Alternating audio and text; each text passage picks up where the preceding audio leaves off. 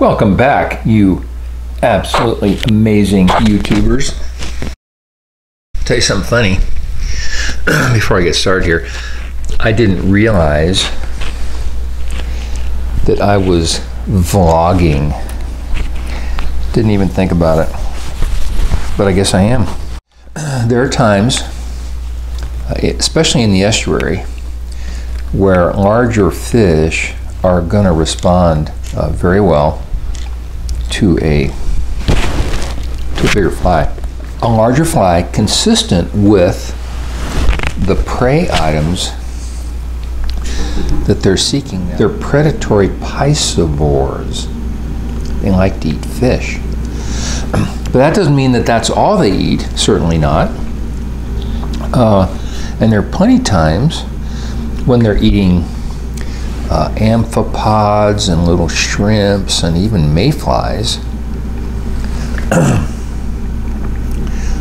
So that's all good, but there are times when that bigger fish, and what I mean by a bigger sea run, I think any sea run that's in the 15 or 16 inch category is a bigger fish. I have caught them just a hair over 19 inches. I heard about monstrous fish up in Washington. I heard about a 17-pounder. I don't have a clue how that could be. I really don't get it. Because their life history is inconsistent with attaining that kind of size. But, be as it may, 20 incher is a monster. It's a big fish. And see, I'm looking for some Senyo. A barred metallic predator wrap, and I think this is orange and silver. Don't want very much. I'm going to use a composite loop here to build this hackle. Try to make it fairly small.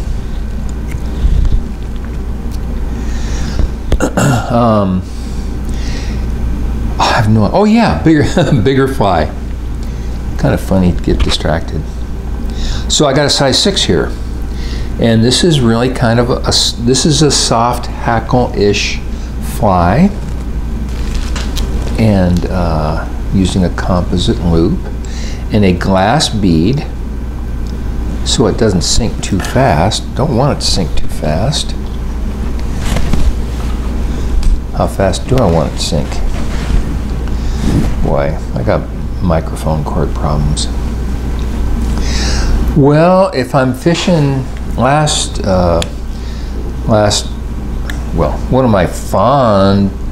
some of my fondest memories involve fishing for sea runs in 2 feet of water.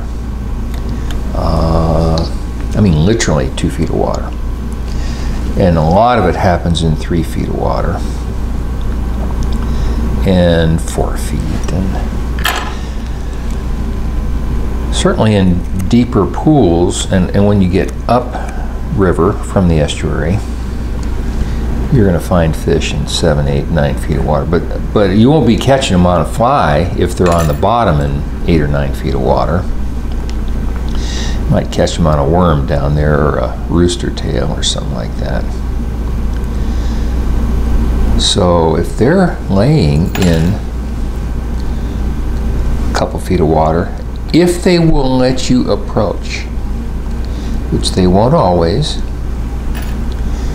if they will let you approach and make your presentation, and boy, if they are feeding, they are going to be on it just instantly. Sometimes you'll throw your fly out there and you haven't even had a chance to start stripping yet, and you see a bulge. Well, you'll see you won't see that bulge in the water unless it's really calm. In tidewater, sometimes if it's just glassy calm, 2.5 feet of water, you throw that fly out there and you see that the water just kind of raises up and there's this little pressure wave coming towards where your fly is, and you better be prepared to act instantly, because they're going to be gone before you have a chance to set the hook. And then sometimes you're stripping and you will see the wake approaching from the rear, and that is so cool. You know, to have a fish that's like 13 or 14 inches making a wake behind your fly as it comes at it. That is really a thrill. And oh yeah, so I saw a video on YouTube recently. It was Les Johnson and Mike Kinney. Well, I haven't met either of those gentlemen. I'm not sure if Les is with us anymore. Okay, I'm back. So I had something really funny to tell you. I have no idea. Boy, I got up, had to get some cat food out. Had to fill the cat food container. And so I happened to get down on my hands and knees over by the cupboard and looked and reached into the cupboard for the major cat food supply. And guess what I saw? I found my Berkheimer 8115, which has been missing for over a year. And I have searched high and low. I mean, I've really looked. I looked everywhere I possibly could imagine for it. Couldn't find it, couldn't find it, couldn't find it. It was stashed in the back of the cupboard, but you couldn't possibly tell it was there unless you were down on your hands and knees. And it must be for a year when I've got the cat food out. I didn't get down on my knees. So I've got my 81. You know what else I found? I found a Winston B3X 6-weight two-hander. This is like Christmas in March. Actually, it's like my birthday in March, which is just a few days away. So anyway, I'm so relieved. I'll have to mention that on my blog. I found my Berkey.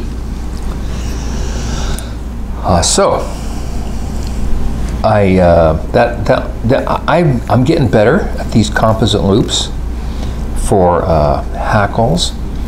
One of my big problems is overdoing it. Too much material. It's really easy to put too much material in there, and everybody says less and more, and that's fine. It's like yak, yak, yak, yak, yak. We all know that. But then, when it comes down to really setting up your composite loop, and you know, people like Jerry French, I think, are more organized, more consistent in their cutting and trimming. I'm more of an intuitive kind of guy. I probably need to I know I need to be more systematic about it, but I like to develop an eye for things, and I'm stubborn and resistant to change. And it all kind of works out if I'm sitting down and tying several dozen flies at a time. But boy, if I only do 3 or 4 or 5 or 6, sometimes every fly is different, and that's not the end of the that's not the end of the world. In fact, it's just fine when you're just going fishing. But when part of what you like to do is have your flies all lined up nice and neatly in your box, it's nice to have a little bit of consistency. Nice to have a lot of consistency, as a matter of fact.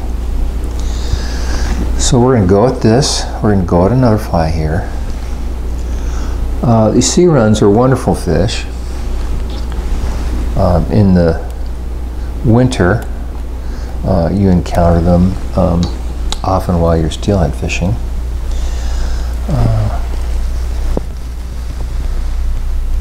I never target them in the winter. In the spring, I will often encounter them incidentally when I'm fishing for steelhead or spring chinook. And it's really interesting, you know, fishing in the spring. You might run into a combination of first-time out migrants, and they will tend to be in the 10-inch size range. Be all silvery, they'll be all smolted. And then you'll run into your kelts. Now your kelts have spawned. Apparently, as you go further north, you'll have fish. Some fish will make their first migration in from the ocean, and they'll be sexually immature. But here in Oregon, they're virtually all sexually mature when they make their first spin in from the ocean. Boy, this doesn't want to line itself, does it? So, you know, people kind of say, oh, kelts, they're kind of undesirable. Well, guess what? If, you know, you run into some kelts and they've been feeding well, and they're real silvery, and they're not super fat, but they're getting quite plump-ish. They're a lot of fun, and that's why I make real sure I've got a barbless hook. And I'll tell you what, I'm sure there are years when, you know, if the run's 1,000 fish, I only get a chance to show my fly to 20 of the in migrants, and I might get a chance to show my fly to 100 of the out migrants. And they're a lot of fun. Their take is spectacular. Their fight is spectacular. I tend to fish them on a 3 or 4 weight with a 4 or 5X tippet. They're quite game. I enjoy the take, I enjoy the fight, and I let them go. And you'll see fish in a variety of conditions. You'll see, well, when you're fishing really low in the estuary trying to intercept springers, it's pretty rare to see one that's really still in its stream colors. The kelts have nearly all silvered up again and gotten quite plump again. But I've seen a few that look like they've just dropped down from the tributaries. I'm pretty happy with the way these flies are coming out. So I probably rambled on enough for this episode. Who knows what will come across my mind again, and whether it will be a complete or incomplete thought. And I'll probably be doing some more of these composite loops. I need to come back and do a 10, size 10, and see how that works out. But I think this one's looking pretty good at a size 6. I'll do another 8, then I'll do a 10. Okay, thank you. Have a great day. Bye.